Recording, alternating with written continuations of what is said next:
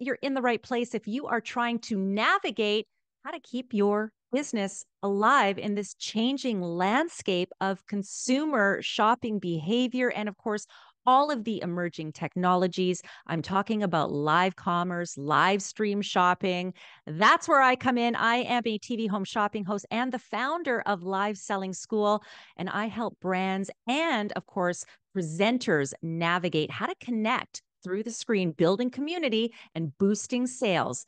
If you want more of this content, please hit subscribe so I can keep creating it and bringing on fantastic guests. And today's guest, we are so excited to have Kathe Sanz, who is a marketing specialist for everybody's favorite TV infomercial, home shopping, Dr. Ho. Kathe, it is so exciting to have you here because you really have helped navigate the space from traditional infomercial to home shopping and now bringing Dr. Ho into the live commerce space.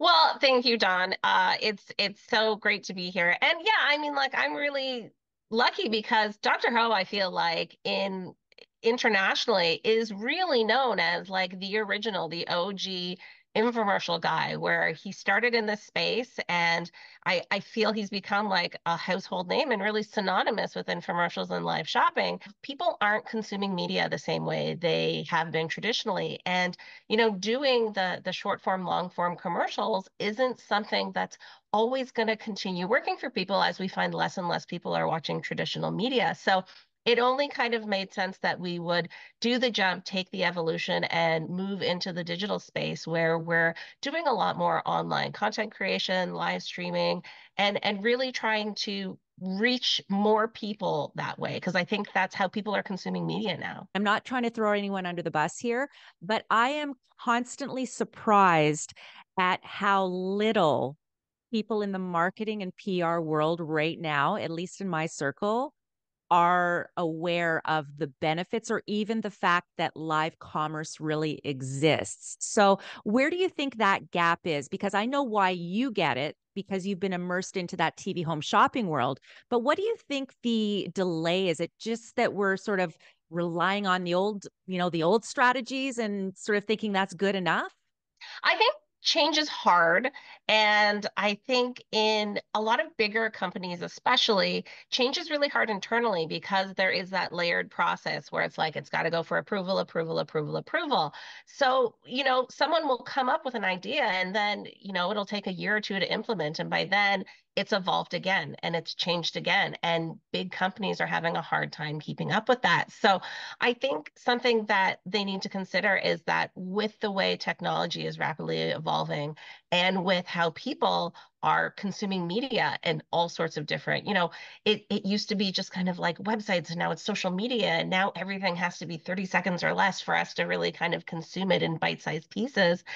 Brands need to be ready to take the plunge to evolve and to make faster changes internally. It would be very simple for the Dr. Ho brand, of which, again, you are the marketing sort of specialist for. You're sort of at the helm of a lot of those strategies, almost all of them. It would be very easy to just go, you know what? We're doing fine as we are. Is our audience consuming with the new technologies?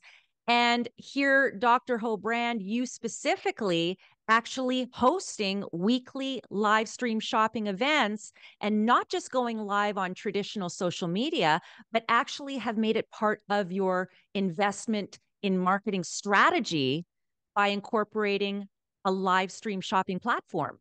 With this new kind of shift to live streaming, it's allowing us a lot quicker feedback and a lot more interaction with our customers and really giving us the opportunity to answer those questions and really anything that they're maybe kind of pausing to make a purchase and they just have like one last question that's maybe not on the website and not something they feel they can get an answer to immediately.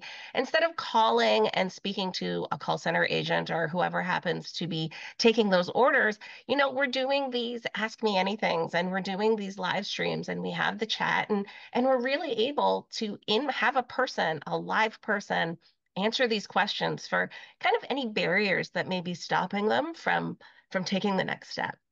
And so this is where there is a huge benefit. And in particular, I'm going to say with e-commerce only brands. So if you don't have a physical storefront. Now, Dr. Ho is definitely in a bit of a league of his own because his face is right out there, Yeah, with his brand. But a lot of e-commerce only brands don't necessarily have a face to the brand. And so it can be very difficult for consumers to trust what they're getting. Is it called Dr. Ho now? What's it called? What do you call it on the it's Stage 10 it's platform?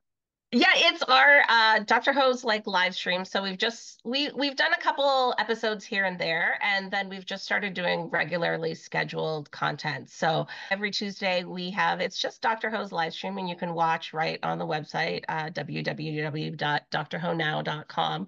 But I mean, it's really been kind of that next level of it's the natural shift for someone like Dr. Ho who has his traditional media that he's purchased in the past to be able to do that shift and to be able to have that weekly connection where I'm able to interact, I'm able to answer questions, I'm able to, kind of showcase new products. It's a really good opportunity to learn not just product sales, but also learn like what are people looking for? Like what are people really needing from a brand? And one of the things that I think is the most effective thing, and I think a secret to Dr. Ho's success is that people want to know and people want to buy things from you because you care. So with all of my brands that I've worked with, I feel like the most effective strategy is the belief that you are helping someone. And I think Dr. Ho truly has helped millions of people. I think that genuine energy comes across every time he's in front of a camera. People know he's excited to help people. But I think regardless of if it is a beauty product and you just want to make someone feel good about themselves and it's a clothing brand and you want people to feel fabulous when they wear it, or in my category a home brand where I genuinely want to help people save time and live better lives, that I think is probably the most effective strategy people can have for live stream and really a lot to do with the success brands like Dr. Ho has had, that genuine empathy of wanting to help people. And the best products are created out of solving a problem, out of helping people.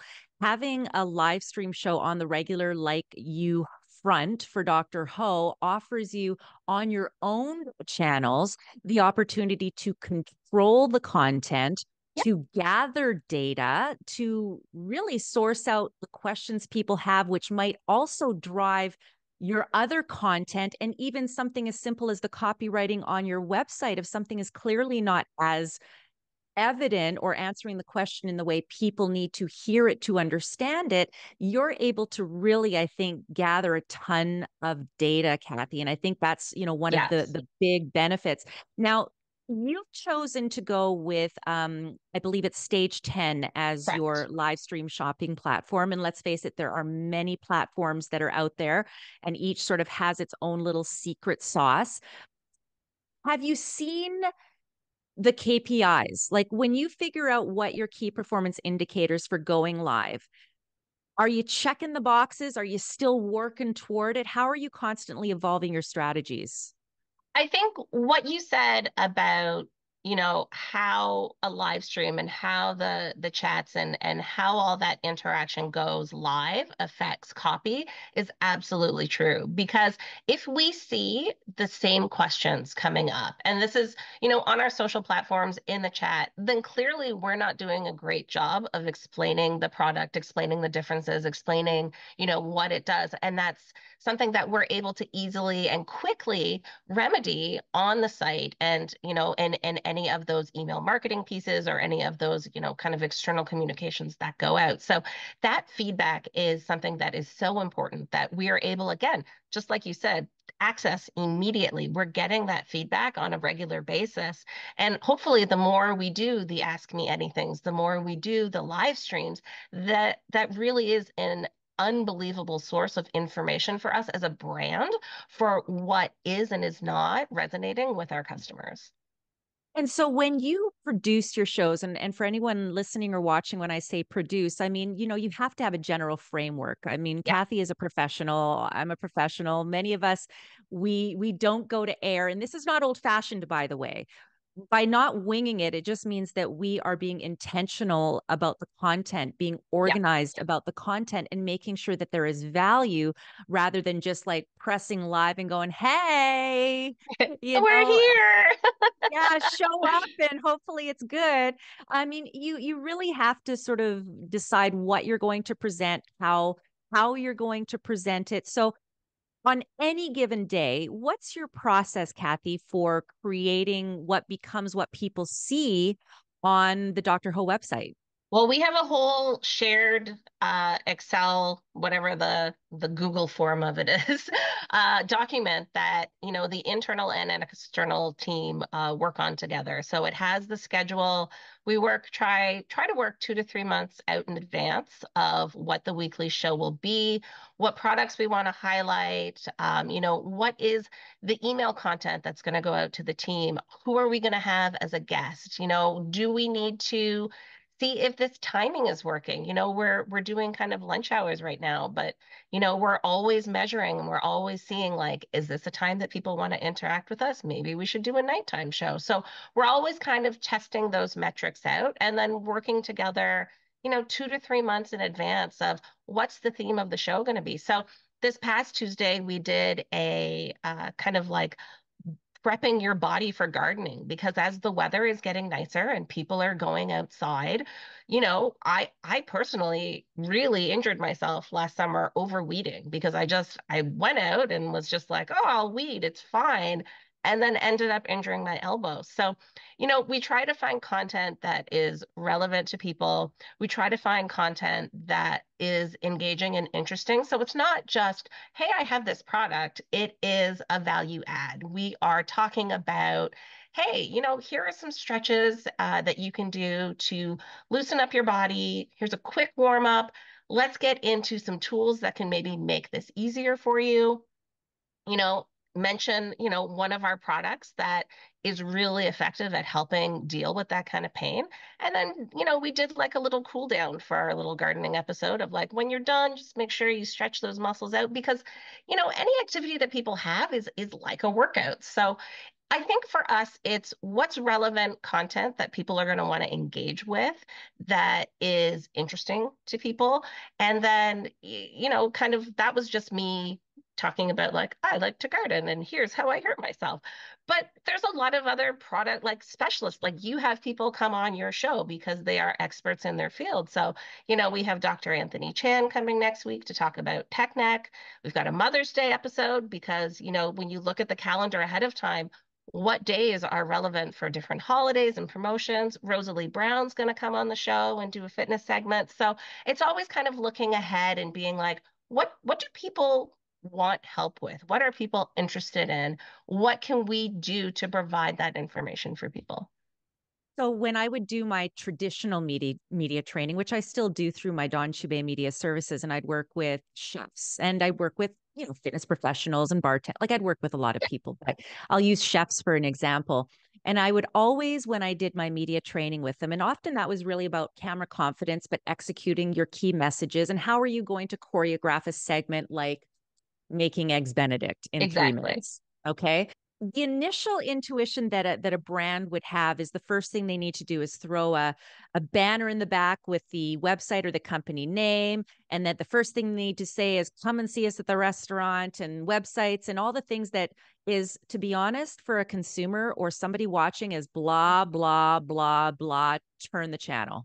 Yeah. Because you can't sell to somebody without letting them know the value you bring to their life, either with your information or with the product. So you need to, this would be almost like a hook without being in the hard and fast world of sales. You're giving them a hook. So how to hurt, things you can do to avoid injury when gardening, or Yeah. how to make the perfect hollandaise in the microwave. It really does circle back to anyone who's selling something, like you said, ultimately comes down to you're doing this to provide a product or service that is really to make someone's life better, to make their life easier.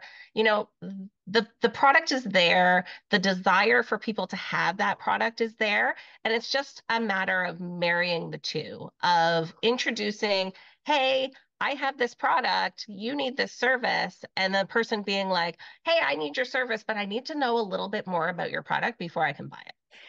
But it's not that different, Kathe. And this is where I get surprised again that certain people, certain businesses, they haven't quite grasped that this is not just about sales. It's part of your content creation. It's part of Yeah. more than just that key performance indicator of actual sales, isn't it?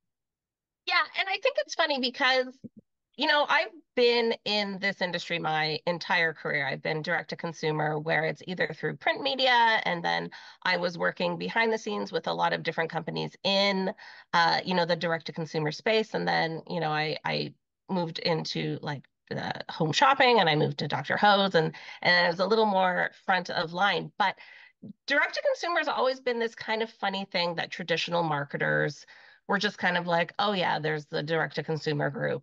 But as we've shifted from traditional media to more interactive media like live stream selling, like live selling, they're finally coming around and understanding like this is great not only for being able to, make sales, and it's like a new category of sales, but also for all the information that we are gathering from the customers about our products, about, why we should have been doing this years ago.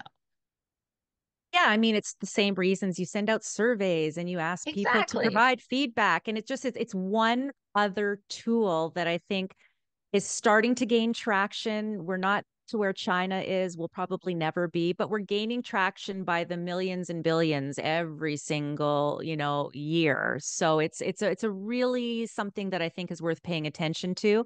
And you've got such a unique sort of perspective as well, Kathe, because not only have you been ingrained in the whole strategy with Dr. Ho and of course your team and the team that you are a part of, certainly, but you also have the on-air experience. So many people may have not only seen you on the live stream for Dr. Ho, but presenting home products, in particular floor care on home shopping. Like, where did that come from? How did it become home, like floor care, like vacuums, for instance, that you I dealt with? I feel like I've become like, if there is a floor care product in Canada that you want on home shopping, like I'm that very niche person now. And it really just kind of came from, I worked on the back end. I worked at a company that did media buying, that did fulfillment for direct to consumer customers, and was dealing with home shopping channels, US and Canada, just on the back end of things for many, many years. And then I came across a job posting for on-air talent, and I went in and I knew the hosts and I knew all that stuff, and I had enough exposure that I knew what they were looking for, got the position, was trained by a really great man named Graham Anderson, who, funnily enough, when he was kind of thrown into on-air training, learned everything from watching old Dr. Ho infomercials. So it was this beautiful, like full circle moment when I started working for Dr. Ho, because I ended up seeing them all the time at home shopping. So that's how I got that position. But yeah, I mean, like, I think when something really resonates with you, and when you're passionate about it, and when you have the ability to share that with other people, there is an authenticity that, regardless of what you are selling, comes across, where you're just like, I want to show you this great thing that I'm a mom of two kids. I have a dog who you can probably hear barking in the background. Um, I will do literally anything to make my life easier. So here's this thing I found that will probably make your life easier too. And it's those stories, Kathe, that when you talk about authenticity, and this is part of what I do train with my HSH method, is sharing those personal stories. So whether it's the I hurt myself gardening, or perhaps, the football player who hurts his back by picking up a grain of rice, right? Or it's again, I've got two kids. I don't, you do, Yeah, who are spilling their Cheerios on the floor, and how are we gonna, vacuum that up? It's those exactly. stories that create those relatable moments, which again is what is the difference between going solely e-commerce. It's, yeah, you can read testimonials on a website. It's not the same as seeing Kathe present the product and telling those stories. And it's a sense of community as well, Kathe, where, there's a lot of connection, surprisingly, that happens through the technology that is very special. And I know it's a huge part of the success Dr. Ho has had. Yeah, I mean, it's really nice because I, on the back end, have had the opportunity to go film those testimonials at people's houses and hear their stories firsthand. And it's really moving to be able to, in person, hear, how a product has changed someone's life and how it has made their life better. And there's something special about being able to kind of be there for that filming and then to get the opportunity to then share that story with other people. It's just kind of like you're really spreading the love around and you're really kind of sharing with a lot of people like, hey, look, I get that maybe this isn't what happened to you, but I want you to know about this person and I want you to know about how this product has changed their life. And they're not a paid actor. They're not, someone who's clearly a professional model or anything like that. It's real people telling real stories. And when you were able to share those stories on a live feed with real-time interaction, it's like the floodgates open. People share their stories, and it's that Yeah. sense of community that makes everybody feel like, hey, I'm not alone. And then here's Kathe on the weekly Dr. Ho show Yeah. that is sort of listening and sharing and saying, hey, maybe this could help you. And it's not a hard sell. And I think that's the genius of live stream, is that you have a chance to sort of build, A this is the word, community. Yeah. and a relationship. Absolutely. And we are already seeing like regular people that are tuning in. And, it's great when you see their name pop up in your chat. You're like, hey, welcome back. It's great to see you. Like, it's really nice to have that sense of community. And obviously, these are not the people that are going to be buying something every week, but these are the people that are going to share what a great experience that they've had tuning into the live stream. And they'll share with their friends, like, hey, you should watch this. This is like a great, kind of live stream where we do lots of things and we feel good and we're interacting and you feel like part of that family and part of that community. And, to be able to kind of grow that, I think is the base that a lot of brands really desire to have. And it's why I do what I do. It's why I created my live selling course with the HSH method. It's why I'm getting ready to launch Leap into Live Stream for small business, to help businesses, perhaps like any of you listening or watching, are hoping to do, for the very reasons that Dr. Ho has decided to, and the reasons that Kathe spends, a weekly lunch hour with everybody out there.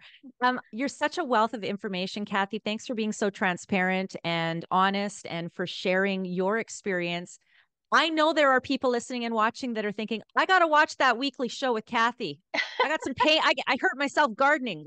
How do people watch?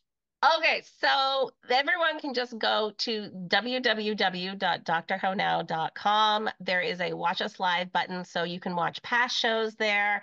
You can see our upcoming schedule for the next 3 or 4 shows we have planned. Every Tuesday at noon Eastern, we go live. So hopefully we'll have some content that is interesting and relevant to everyone out there. If they are like a weekend warrior and got some aches and pains, or maybe just someone who sits at a desk too long every day. So a little something for everyone.